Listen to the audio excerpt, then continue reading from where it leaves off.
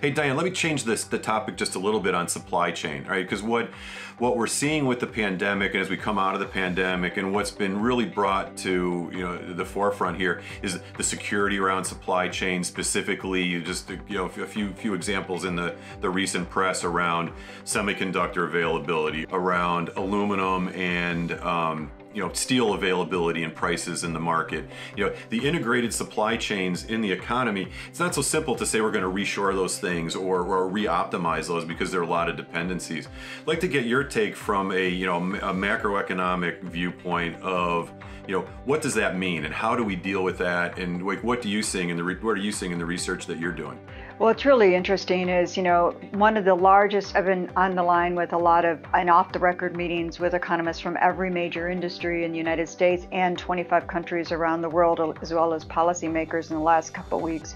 The number one concern across the board was the relationship between Taiwan and China, because Taiwan produces about 90% of those chips that go into manufacturing that have already disrupted production, most notably in the vehicle industry. And so whatever goes on between China and Taiwan, the real fear of them doing to Hong Kong what they did and doing that to Taiwan is the real concern out there, a geopolitical risk. And we've already seen tensions rise in the South China Sea. We've also seen a real shortage of container shortages coming out of China. They're the major producer of containers. The large containers, many of them are empty. They're not being filled. There's a real backlog in the LA ports, which is adding to all of these supply chain issues. And you're starting to hear, manufacturers talk about just-in-case inventories instead of just-in-time inventories.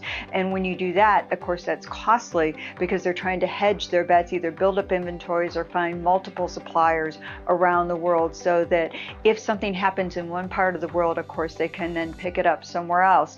That said, pandemics are global in scope, and so the fact that we are so intricately laced within the supply chain makes it very difficult even to hedge, because there's so many pivot points and pressure points along that supply chain that you have to intervene and hedge to make sure you're getting all the parts you need to put together even one vehicle. Yeah, and think about it, Diane. It's like what I see, because I talk a lot to our colleagues in Europe, and the level of openness, or the level of reopening economy varies from country to country, which also compromises or compounds the issues that we have with the supply chain that you just kind of outlined. So a lot of challenges, exactly, but a lot of opportunity, and it's actually an exciting time to be part of the manufacturing industry, because there's just so much momentum building, and I think we're at a point where, almost at an inflection point, where you're going to start seeing a lot of advanced technology being applied to these problems, and we need to be out in front of that, both